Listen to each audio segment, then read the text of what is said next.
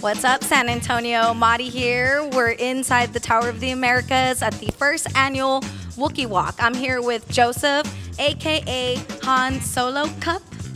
I like to party. Yes, and of course, y'all know this big guy behind me. Say hi. Lovely, lovely. Was that just a normal hello, or? You want to know. I think he's picking me for bugs. So, Han, tell me about this event you got going on here. Well, this is the first ever, like you said. Actually, it's a world's first Wookiee Walk, where we basically gather every single Star Wars fan known to San Antonio, come hang out here and just party. You know, there'll be live music. Well, there is live music going on right now. DJs, food, drinks, vendors, artists, and just plenty to do to hang out before the walk.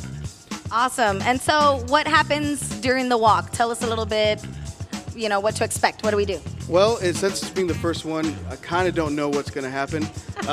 But if it's anything like the zombie walk, it's going to be pretty nuts. You're probably going to see a bunch of saber fights all throughout Alamo Street, you know, and a bunch of, you know, hopefully we get some more Wookiees out here.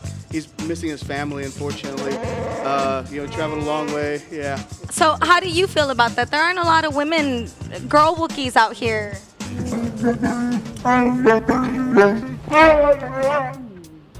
Translation? He likes to make do with what he has. There are bears here on Earth, so he's a little. Oh, yeah, he likes Ewoks sometimes. Oh yeah, see. And in the worst case scenario, dogs. You know.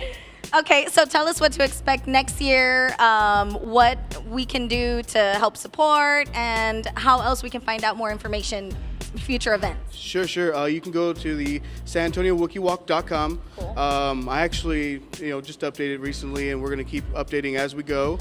And just keep liking our Facebook, you know, repost and share our events. Next year, you can expect it to be bigger, better, and you know, a little more efficient with everything. A little more organized, of course, because we always run into, you know, first-time problems kind of thing.